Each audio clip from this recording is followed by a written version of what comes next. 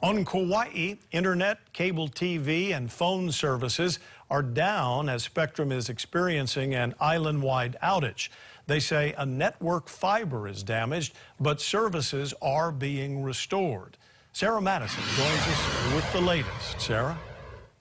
Joe, customers of Spectrum, both residents and businesses, are feeling the impacts. We're told the outage started after 8 o'clock last night. Spectrum tells us a third-party carrier's network fiber has been damaged, and it's impacting Spectrum services on Kauai.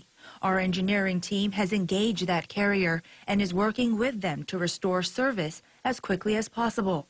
Kauai Mayor Derek Kawakami tells us the county's telecommunications are connected through underwater cables, and connections have been severed in the past. Mayor Kawakami says the county uses services from Hawaiian Telecom. Our services are up and running. However, this connection issue has impacted some of our transaction speeds, credit card payments. Our internet service has slowed down.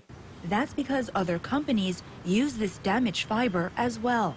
Hawaiian Telecom tells us some customers have degraded services, but they are still operational because they have another connection. Verizon Wireless customers are also impacted. The county says this may have affected some customers' ability to call 911.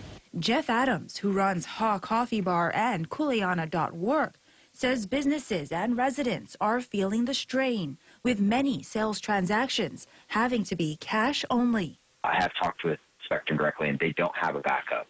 They have no copper or anything old school to back it up. This is their only option coming into the island. So that's the other thing, that even the customer service people that I talked to at Spectrum Business were sort of scratching their heads like, why isn't there a backup?